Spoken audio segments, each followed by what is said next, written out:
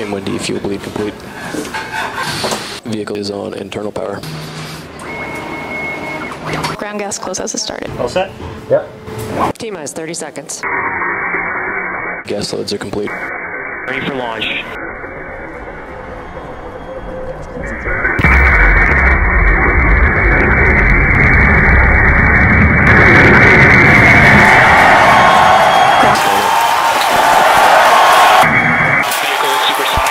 You've heard the call out. Vehicle is supersonic.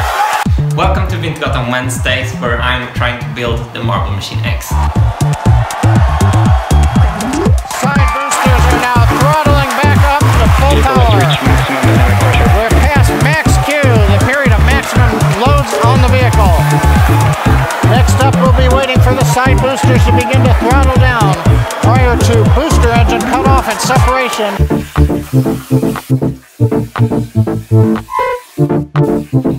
Go, baby, go!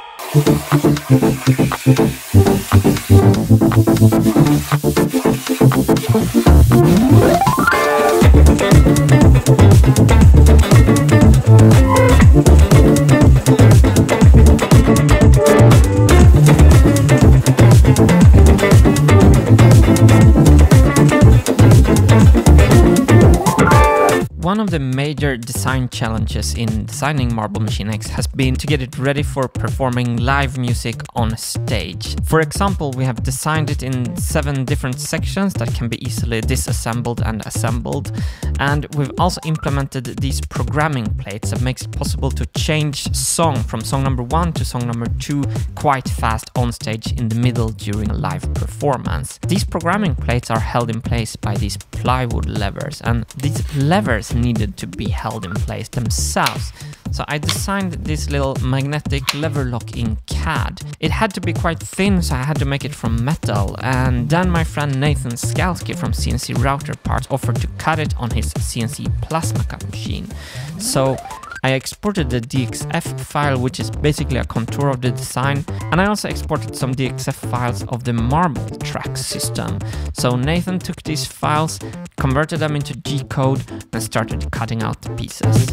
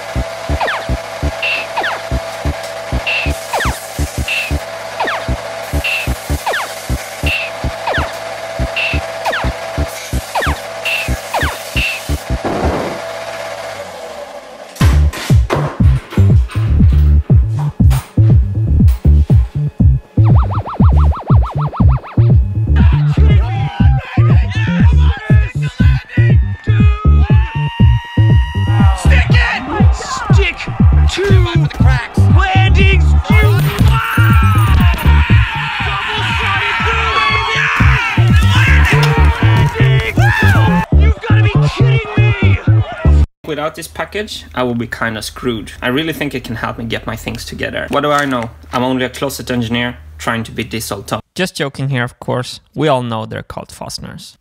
2, 12. There's 16 locks on each side of the programming wheel, so in total I need 32 levers, 32 screws, and 64 neodymium disc magnets. I started with drilling this countersink. I don't want anything protruding above the surface of the side of the programming gear, so countersinks here is essential. I was drilling the countersinks. Did you see that flash? Power just went out. Thor, do you approve of the countersinks? Thanks, Thor. I like them too.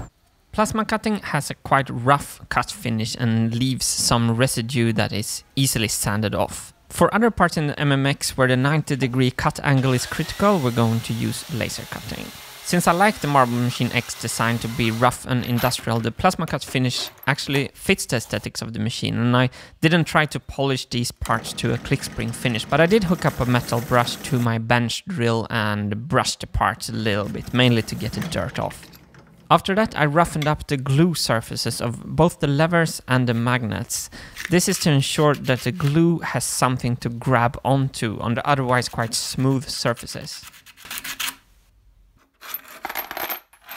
Then I started gluing the magnets to the levers, and the nice thing with gluing magnets is that they're self-clamping, so you don't have to use clamps. They are clamping themselves to the surface thanks to their magnetic force, so that's a little luxury actually.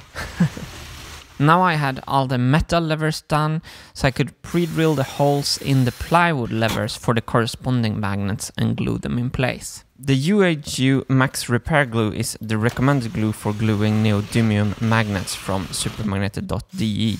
And I'm also drilling a light pressure fit here so these magnets won't come off ever.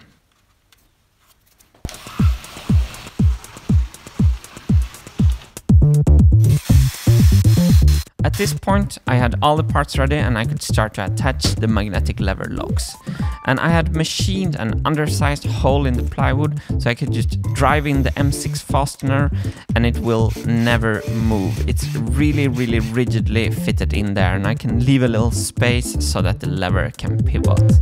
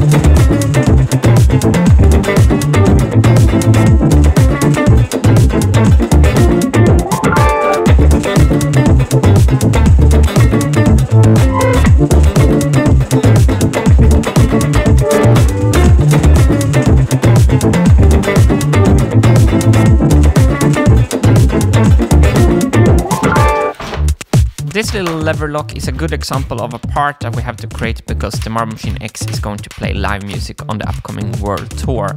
It is a tiny little detail, but it is these little small mechanical details that will make the Marble Machine X work. I really love the sound that the lever locks make when they snap in place like this. With the lever locks attached, the programming wheel structure is assembled, and I still can't get over the magic in creating something inside the computer and then building it in real life and how similar the two things look. Everything just looks identical. It's so awesome. A very special thanks to the Wintergatan sponsors who are sponsoring this YouTube channel. It's actually almost half my YouTube revenue, and it makes it possible for me to do this professionally, so thank you so much. I really love this scrap metal piece that Nathan cut out, and I wanted to express my gratitude to the Wintergatan sponsors by giving it to one of you. So I'll create a post in the community tab for the sponsors, and you just put your name in there, and I will randomly select one of you and send you the scrap piece. Thank you. I discussed this with Nathan, and together we decided to cut the scrap up in smaller pieces, so we will send out 5 of these squares. So Nathan will cut and ship out 5 of these pieces to you all from Portland. I'm so lucky to have this kind of help. So I want to say a big thanks to Nathan and CNC Router Parts. They also helped me with the CNC machine, so they've been really helping me with the Marble Machine X project. I hope to make a lot of assembling progress every Wednesday from now on. Thank you so much for watching, and see you on the next Wintergatan Wednesday. So now I need a box for all these.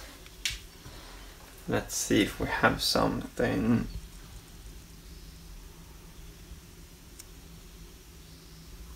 That might work.